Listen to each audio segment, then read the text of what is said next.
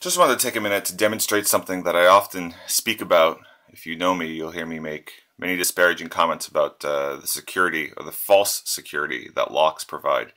And I'm really referring to generally all locks that you're going to interact with in your day, your house lock, your front door lock, your car, your office, blah, blah, blah, blah, blah, blah, blah, blah, blah.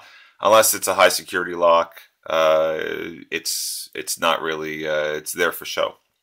So I'll be demonstrating today with this lock, which is a Master 175 four-wheel combination padlock. You can set your own combination. It has a hardened shank, very difficult to cut, like very loud. It takes a long time. You go through a lot of materials. Body is also a bit tough. I've heard that you can smash them off.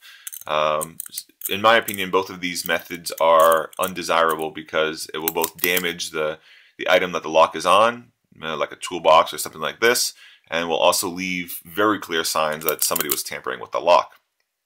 So, but in this case, I'm going to show you how to bypass this lock because you don't need any of that. So I've had this lock for a while. I've been doing this. Usually, you go in through on the 175s. You go in through the second dial, but I'm not quite sure I can get it on the second dial on the second wheel because this lock has been demonstrated so many times. But there you go. So whatever you had, it's now mine.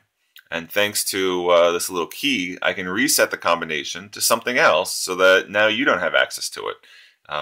Or just leave it and put the lock back on, and you come along the next day or whenever and are, totally blown away that, your stuff is gone, but your lock is intact and whatnot. And by the way, good luck getting the insurance company to fulfill that one because, the lock is intact. It's hard to show signs of B&E. So anyway, that's that. I'm happy to give a demonstration live in person if you like, but just remember, locks aren't there for your security. They're there for your peace of mind.